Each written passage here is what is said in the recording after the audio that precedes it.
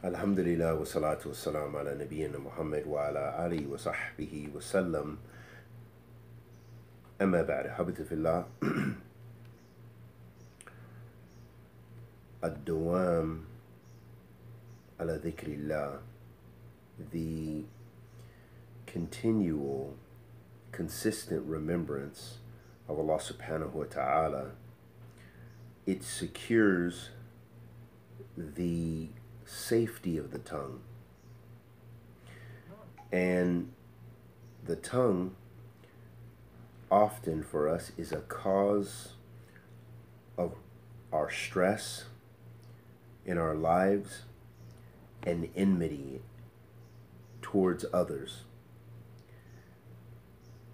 فإن نسيان الرب يوجب نسيان نفسه ومصالحها.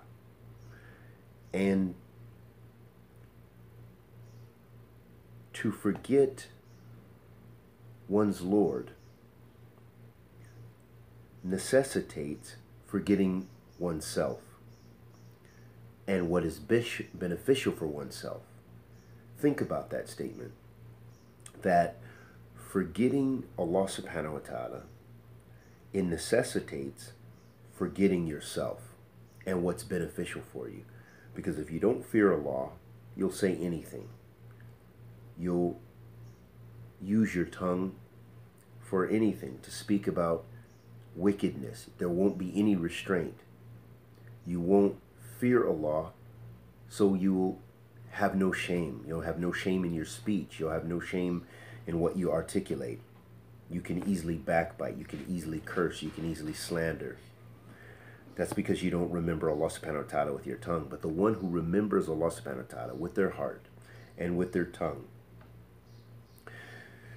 then they are exercising through that remembrance of Allah subhanahu wa ta'ala, they are remembering themselves. They're remembering their own souls, because they're remembering that which is beneficial for them.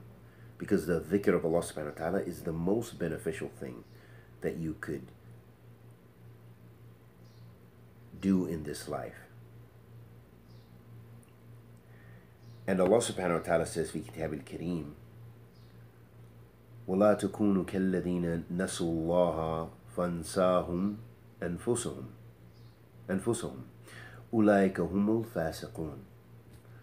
Allah subhanahu wa ta'ala says, fi kitab al-kareem, and do not be like those who forgot Allah.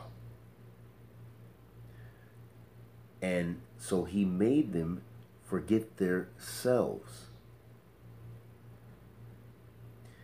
Verily, those are the fasiqun. Those are the wicked ones. So I hope that's clear, that by forgetting Allah subhanahu wa ta'ala, that means you will be exercising very little or no taqwa on your tongue. You will not be prohibiting yourself, restraining your speech from that which has no benefit, but rather you will indulge in it. And this is in turn, because you've forgotten Allah, then Allah makes you forget yourself, meaning forget those beneficial things for you in this dunya. And then that in turn makes you of those individuals who fall under that ayat. وَلَا تَكُونُوا كَالَّذِينَ نَسُوا اللَّهَ فَانْسَاهُمْ أَنفُسَهُمْ أُولَٰئِكَ هُمُ الْفَاسِقُونَ.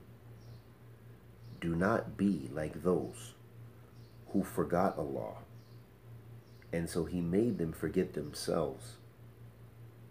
Verily, they are the fasiqun, the